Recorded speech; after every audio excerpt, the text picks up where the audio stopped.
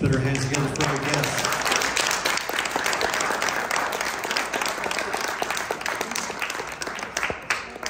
We are missing a couple of guests. Hopefully they'll join us momentarily. Right now we've got Nancy Allen, Ronnie Cox, Ray Weiss, Richard Eaton, Donna Keegan, Mark Carlton, Yolanda Williams, Jess Goins, Linda Bauer, Sage Parker, Andrea Sachs, Diane Robin, and hopefully soon Esty Emmett. All right, let's get started. So what was it like filming in Texas? The crime-ridden near-future dystopian Detroit, actually Texas, that time of the year when you guys filmed Robocop, the original. Well, I'll start. Yes. Okay. Yeah, Dallas, Texas. Of course, the movie takes place in Detroit, so naturally we'd shoot it in Dallas, Texas. And also outside of Pittsburgh, in a town called Monessen, at that old steel mill that they had there, and had the biggest blast furnaces in the world at one time there. We saw the remnants of it, and then we blew up the rest of it. So that we were like kids in a sandbox and blew up streets in Dallas, and they told us that the streets would be destroyed shortly after, so we could do whatever we wanted with them. Well, those streets are still there in Dallas. They never tore them down. Anyway, I digress. Yeah. If you'd like, yeah, you could pass that around. If anybody else has a remembrance of the shooting that time of year, how hot it was, perhaps. You asked about any memories of Miguel. Yes. I don't know if you guys know, Miguel adamantly did not want me to grab his hair. Yes. And say you just fucked with the wrong guy. and he came to me before the shot, and he said, right, don't do that. He said, do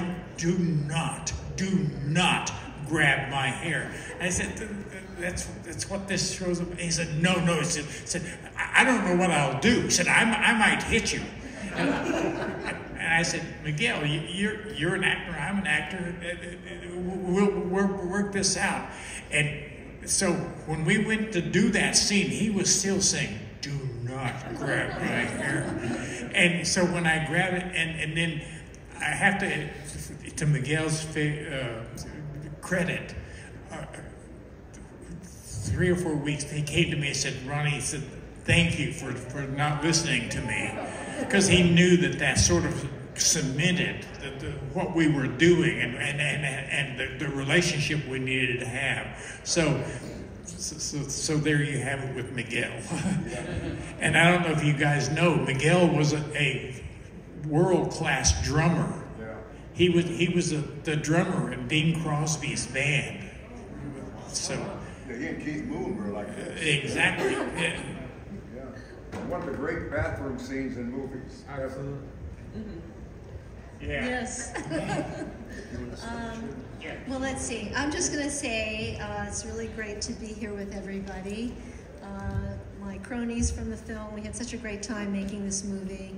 And, well, what do I want to say? Let's just say Dan O'Herlihy, somehow he ended up with the best line in the movie.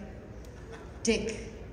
I'm very disappointed. One of my favorite lines. So here's one of my memories. It's a horrible memory, but I'm going to tell you.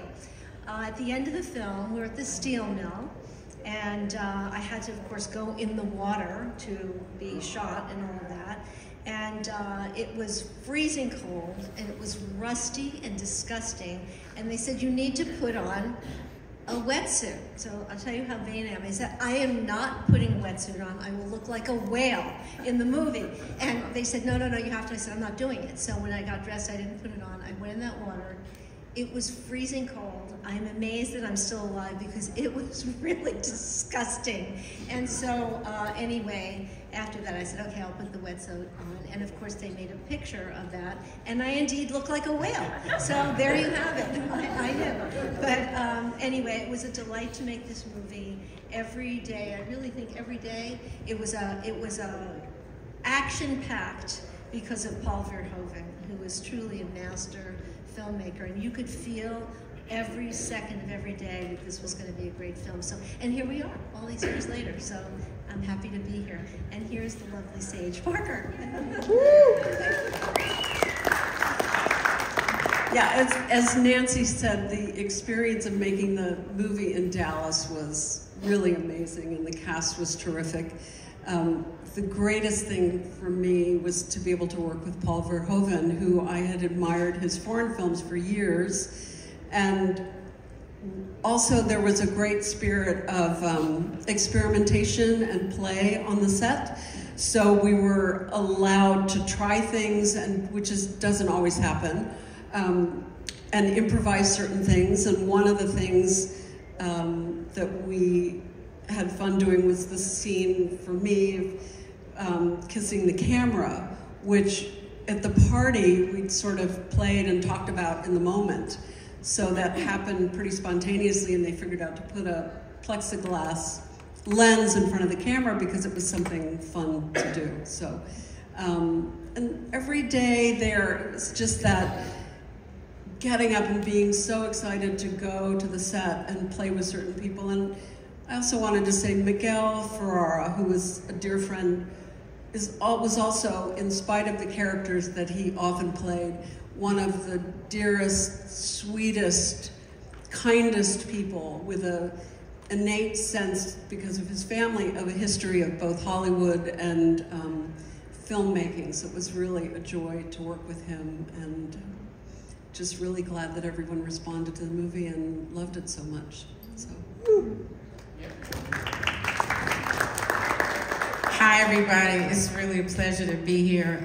As Sage said, you know, we got a chance to meet some really incredible people. Robocop was my first film. I'm from Dallas, Texas. I'm a Texan, if you can't tell with my denim in my hand. I'm representing today. Really quick, the 100-degree days are still around. That summer in 1986 was brutal. We had on these ballistic jumpsuits and vests.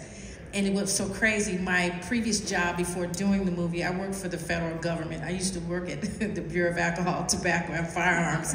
And I used to order those same ballistic jumpsuits for ATF agents. And I ended up wearing one, which was really crazy. I don't know how that worked out.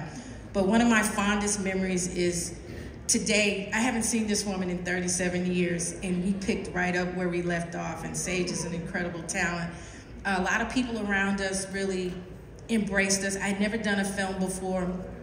Robert Doakey, the late Robert Doakey, who played the chief of police, he gave me the most valuable advice of being in this business. I had a Walkman, and I told this story the other day, and he showed, the sound guys showed me how to take it all the way down the AM dial to the end, and I could listen to what was being said on the radio on the set. I had never heard terms like back to one and check the gate and things like that. And that's how I learned. I used to come to the set on days off, and I would come to the night shoots and watch and listen so I wouldn't appear to be so green, you know, and naive. And that's how I survived on my first major movie. Can you believe my first movie is Robocop? Are you kidding me?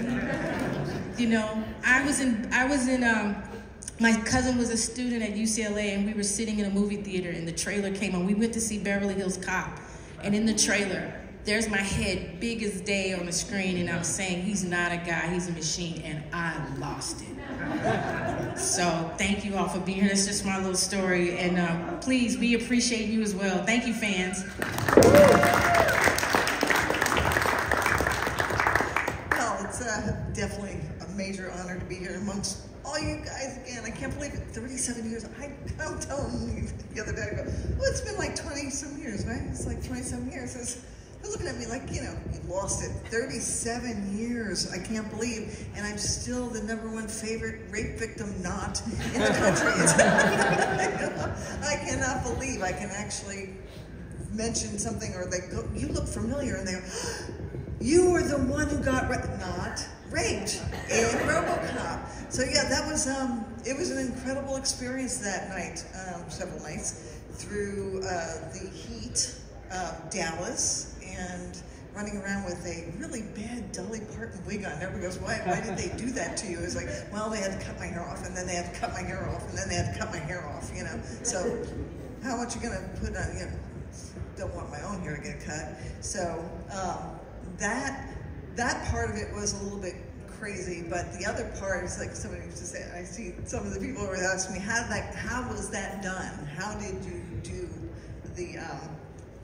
they shoot you between the legs? What they did is they squib the actual skirt, and there's a special effects guy that's attached to a monofilament, you know, off camera, and at the right cue, I spread my legs out, and because at that moment they can allow it to explode, and so the gunshot goes off and it explodes, and the skirt is scored so that, you know, you can see it rips. And then he drops me, and you see him. Sorry, it was kind of funny watching it happen. His pants are all cut up, and they put a big sponge of blood, you know, fake blood, in his pants, and so he starts screaming, and he squeezes down on it, and then all that blood just goes and all that. And, you know, it's a cherished moment for a woman when she gets her immediate revenge on the attack that they did on me. So, you know, if anyone wants to know, yeah, that's how I was feeling. It was in the moment, oh, there, you got what you deserved. You know. But all in all, it was a great shoot. Had a wonderful time with Paul Verhoeven. Oh my God, to work with him. Peter Weller, who, oh my God, the robotics, I swear to you, it's like I was working with a machine. He was so on point with every single move. And the insight on that is I felt so sorry for him because it was so hot, and they didn't really plan for the fact that he couldn't really sit down and stuff, you know, so they had this special perch for him, and anyway, that was tough. But it was great, and enjoyed the heck out of it, and I'm glad that you guys are all still enjoying it, because I certainly am. There should be a second mic up there as well, is there, on the back row to share. No? It is such a pleasure to be here. This is so fun. And remembering the movie and being on set, and everybody's so wonderful and professional and wonderful. Diane and I were in the scene together with Miguel Ferrer where he gets his knee shots and he gets killed, and we are partying with him. And the scene starts, the scene starts with a close-up of me doing a line of cocaine on this glass table. And I came in, and there was like, looked like cocaine everywhere, like tons of it in lines. And I just freaked out. And I said, you want me to actually do that? Yes, you got to do it every take. And I'm not, what is this? And they said, it's powdered sugar. And I thought, how clever, powdered sugar. And, but I was afraid to put that in my body. And so I said, is there a doctor on set? Yes, they called the doctor. And I said, would you please do it? He said, it's fine. Nothing wrong with it. It's perfectly fine. It's not going to hurt you. And I said, would you do a line for me, please? So the doctor on set snorted a line of powdered sugar and said, see? So then it took 7, you know, from different angles, 7 takes, you know, of me inhaling the powdered sugar, the cocaine. I guess I was sweet for a whole month. Hi, I'm Diane. Thank you guys so much for having us here. We're all so happy to be here. I've not seen her since Robocop, so it's like seeing my sister, my naughty sister. But when I got that issue for Robocop, it was last minute. They said, you know, run over, Paul Verhoeven wants to meet you. So I get there and I do the scene for him. He goes, I love it. He goes, but why aren't you doing cocaine? I said, well, why would I do cocaine? He goes, it's in the script. I said, I didn't get a script, honey. I just got this 5 minutes ago. He goes, do it again and do it like you're on coke. Okay. So I go in, I get the part, and I'm so happy. And they take us to this fabulous place on Sunset to get the clothes. And I have that cool leather dress, which I wish I would have gotten. But anyway, it was a great dress until you get to Dallas, Texas. It was like living in a green cow. It was so hot. I was like, oh my God, I hate this dress. But whatever. So we get there, and Paul Verhoeven was like a little imp. He was so excited to be there. He loved this scene. He loved directing it. It was just so much fun to be on set with him. And then he said, "Deanne, I want to talk to you." I said, "What?" He goes, "I think maybe it'd be a good idea if you and the other girl kiss." And I said, "I'm thinking maybe no." And he goes, "Why?" I said, "Honey, my mother's gonna see this movie. I already have a guy snort cocaine out my boobs." I said, "It's too much, we're good." He said, okay, we're fine. So all night, I didn't know that it was baby powder.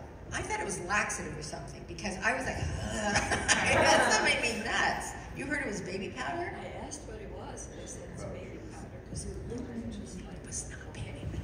Anyway, and the people always said to me, "Well, do you think that you were a model or a hooker?" I said, "Well, what do you think?" Because in the script it says we're models, but awfully friendly for models. And then somebody here the other day was talking to me, and he said, "Oh, I thought that you girls worked with Bob Morton." I said, "Well, why would you think that?" He said, "Because he says, I like intelligent women."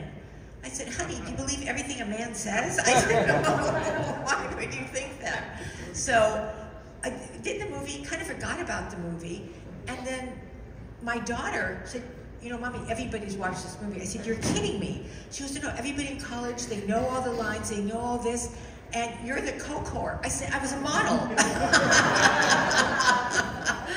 So I think the cast is amazing. I think the fact that this movie still has legs all these years later, there is something magical about this movie, and I'm just so proud to be part of it.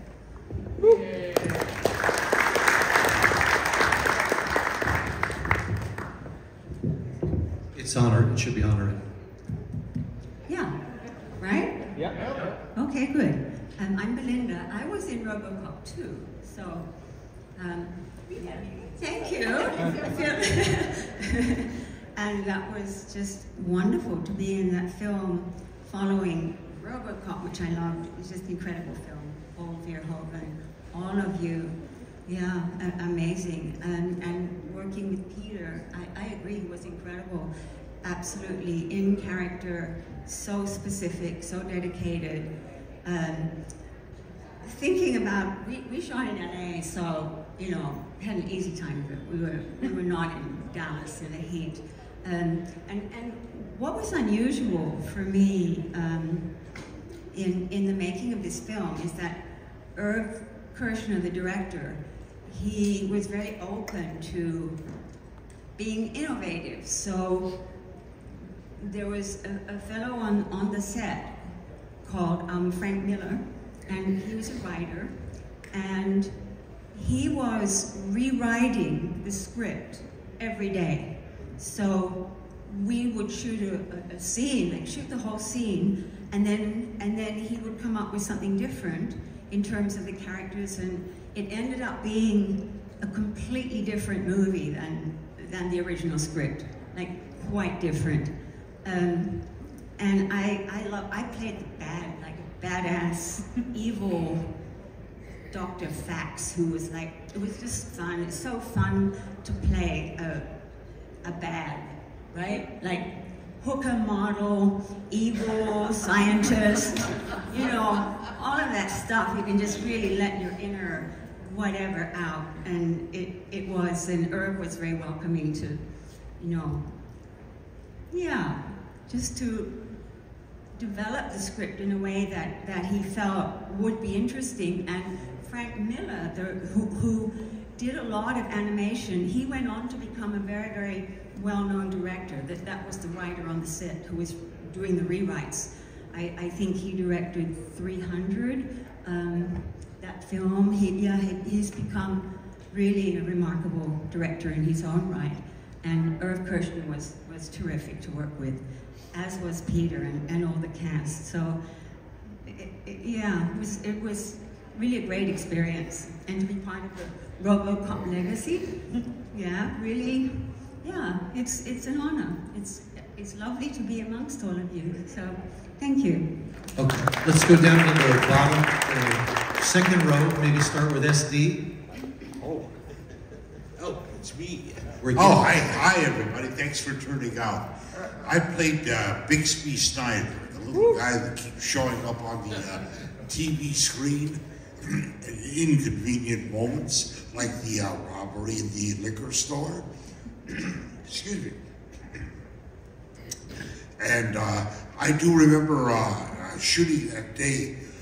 Being in Texas, naturally, it was real hot, real humid. But Paul Verhoeven was a great director. He brought that character out in me, and I have to thank him for that.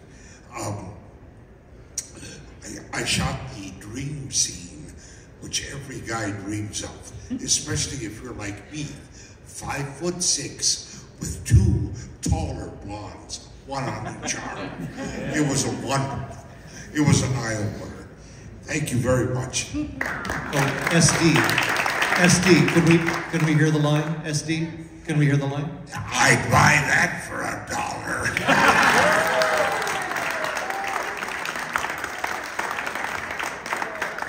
And could you give the mic to Richard? Richard, there you go. Hi. Thanks. All right, a little bit odd man out. I ended up playing Alex Murphy Robocop in the series Robocop the last season. How are you? Yeah. It's an honor. We'd like telling quick stories. Is that what we're doing? Yes. Thank you. Something? Yes. Okay. What's something else? 2 stories. All right. Number 1, I'm cast. They take me out to I think it was Eagle Rock to rob Bettines to get into the suit. I wasn't cast yet. There was a bit of a humor in that. So they bring me out. I'm looking at this amazing place, and they said, "All right, let's get the suit out." And these 4 guys wheel out Peter Weller's suit from the second movie. I said, "Okay, let's get him dressed up." All right.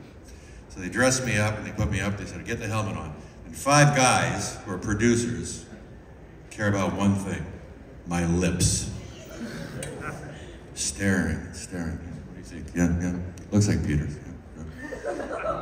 And then they said, "All right, try to walk." Well, it turned out that Peter had, when he made the mold for the second suit, was because, I guess in the first movie it was polyurethane, I believe. Anyway, he wanted a heavier feel to get the robotics. But he pointed his left foot out during the mold. Didn't bother him, apparently.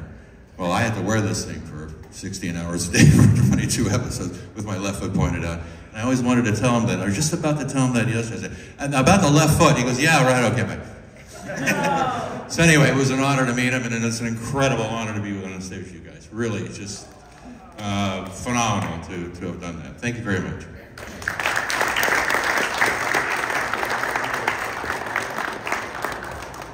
Hi there, folks. Gabe Damon did Hobb in the second movie, and I agree. I'm just grateful to be a part of it and be here with all these folks that are the Robocop legacy. And I was 12 when I did this movie, so my memories are all tinged, come through the lens of a 12-year-old. I thought it was just really cool to get to, handle guns and say cuss words without getting in trouble. But I do, I agree with everything Belinda said. In my memories of doing movies, the bigger the movie, generally the less fun it would be for a kid, because it was more serious, and then the smaller movies had more fun. But there was something about that set. Truly, it was one of the funnest sets that I was ever on, and it really was Irvin. Irvin Kershner was great. It was also really, like I said, collaborative, and Frank was changing the script a lot.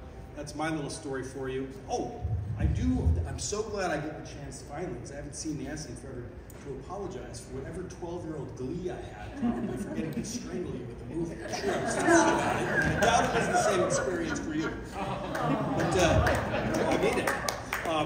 In my memory, the scene where I'm strangling Officer Lewis, there's no line there. And Frank was, a person who was very open, and I'd like to hang out with Frank. And he seemed to like me. He was graphic novel, comic book guy, and I was 12. He liked me. We hung out and stuff.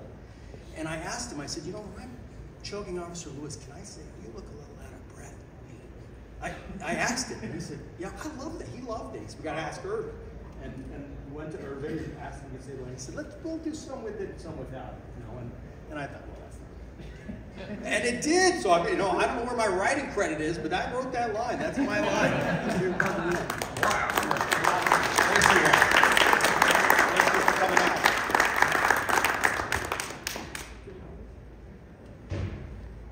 My first memory of the movie was hearing Paul Verhoeven yelled, "More blood, more blood." The next thing he said, I was on the set, Clay Miller, and he said, "These are your prisoners, what do you want to do to them?" And I said, "Well, I want them kneel down right here, their hands crossed behind their head." And he said, "Well, we need a dead guy."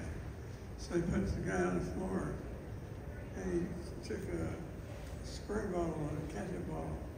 It was doing the Jackson Pollock painting. I said, "Paul, blood flows from a wound, not from the Jackson Pollock."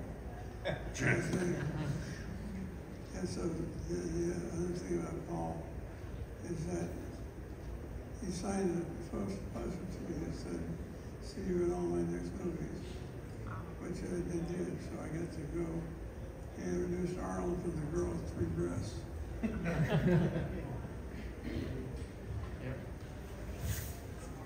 All right, we're going to open up the floor for some audience questions. If you have a question, raise your hand. We can get you a mic. Questions, people?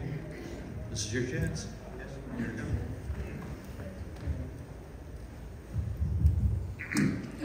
To all the cast members of the Robocop movies, I know how the Robocop movies all took place in the future, so whenever you watch Robocop, or Robocop 2 or whatever, how do you guys feel about the technology that was introduced in the movie, and how do you guys feel about the stuff they got right and the stuff they didn't get right? So what are your opinions on that?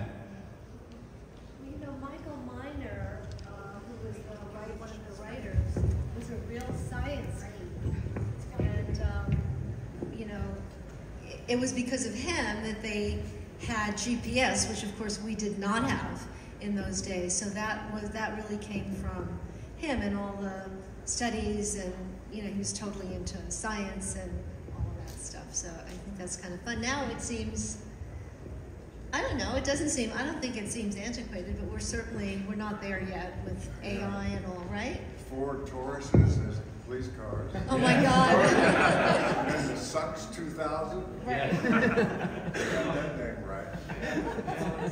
Yeah, actually, I remember it did talk about it being futuristic, and I think that those costumes, the jumpsuits, those were like really so stupid, I think. And Paul hated the helmets. We had to have the helmets. He said, get rid of them. They're horrible. I hate them. But I think now technology, of course, is far advanced. How about the science? Yeah, the thing that strikes me when I see the film and look back on it in terms of technology, it's also just in the crafts, the way the film itself was crafted. When you think now we take CGI and AI is coming into play, all of those sounds that were made. This was when you think it was really pre-computer, before people had personal computers or they were really ubiquitous in filmmaking for special effects. All those sounds were handcrafted by people. The technology of the perspective from Robocop's perspective was something that had not been done. And that too you see that all the time in any kind of sci-fi where things are on the screen itself. That had not been done. There were, so I feel like there's a great, not debt owed, but there should be some homage to the crew and the sound people and the technicians and those people who did those special effects. That made that movie at a time when, and I know there is craft in doing films now with all the CGI and the digital effects, but the way it was done then really took something special. Phil Tippett. Yeah, Tippett, who did all the little miniatures. That was... Yeah, miniatures and all of those things. It's about to be a lost craft, and it's really in the rearview mirror now, and I love the fact that Robocop has held up, and I think a lot of it is for that reason. It was quite something when it came out, so I think that those people really are the ones at the forefront of that film, and there was so much, in my way of thinking, that they got right. that there were so many things that came to pass just in the realm of filmmaking itself, in that technology.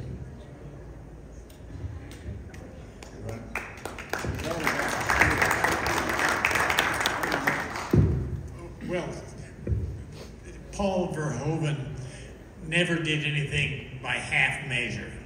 And if you recall at the end when the old man unceremoniously fires me, and they shot me, and Paul wanted, as you can see when they shot Kenny, he never did anything halfway. So when they shot me out the window there, they put double squibs on both sides and double squibs in the back. And when they shut those, it literally put me to my knees. And I couldn't work for like half a day because it just knocked me out so much. Now, I've done a lot of things in movies but I've never had anything put me down quite like that. Even Deliverance didn't do that to you? Well, Deliverance, we did all our own stunts in Deliverance, but nothing as dangerous as that. I mean, I almost drowned once, and Ned almost drowned once, but that was a sort of a different sort of thing. We got caught in a sort of a whirlpool, and Ned got caught in one of what they call a hydraulic, and he was fighting to get up and was 3 or 4 feet below the surface, and then finally he gave up and went down, and then the river shot him way down, like 50 yards down, and that's how he got out. So that you end up doing things. You never intend to do anything dangerous in a film. We do a lot of it in Robocop. Exactly. And no extra stunt pay either. Is it No, too I late got to a report to set? $500 bump for getting You did? I was with Clarence on the street that we blew up, and one of the 50 caliber guns blew up a big storefront, and the glass went flying and got me and Clarence a little bit in our right cheeks. A few little pieces, and I got a $500 bump for that. That's what they call a stunt bump. And we did a lot of our own stunts, like when we were hanging out in the back of that truck, and we made Bobby fly. There's a patrol car right behind us, and we're hanging out. We don't have any safety straps on or anything with our shotguns, trying to shooting at the cops, and didn't think anything about it at the time. But afterward, I thought, Jesus, what if we fell out of the back of the truck in front of this patrol car? We'd be dead. But we didn't think about that at the time. Didn't even at all. He liked reality. It would have been a good touch, yeah. So I got a $100 bump for the shoes after going through the wall 4 times. And then punched out the window.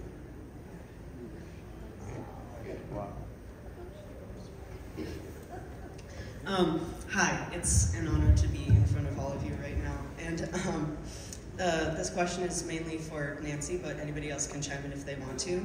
I personally think that Anne Lewis is a really important character and really unappreciated in the franchise and stuff. She kickstarts Robo's rediscovering himself. She saves him from death and all that stuff. And I wanted to know what your personal take and opinions on the character are.